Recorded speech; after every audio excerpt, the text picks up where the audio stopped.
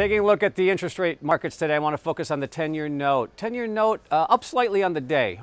We did see a range today, a reaction to the unemployment report. We saw the 10-year note settle around the 123.19 level. We saw a high of 123.22, a low of 123.08.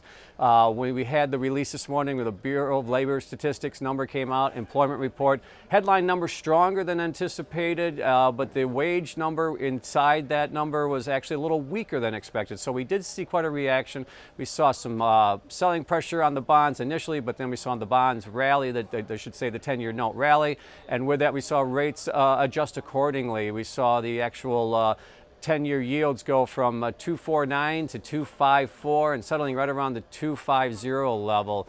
I can tell you when you look at the actions this week in the 10-year note, we did see a little bit of consolidation, some moderation here after the initial selling pressure that we saw last week with the rates bumping back up, the 10-year coming off that 2.34 level.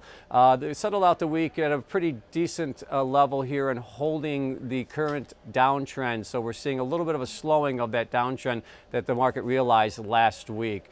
Next week, we got a lot of data coming out. The market's going to be focused on. We have CPI and PPI coming out next week, but also the market's going to be very focused on the news breaking from the Brexit situation. We're heading towards the deadline of April 12th. It appears that maybe they're going to ask for a longer extension moving forward, but that's still yet to be determined.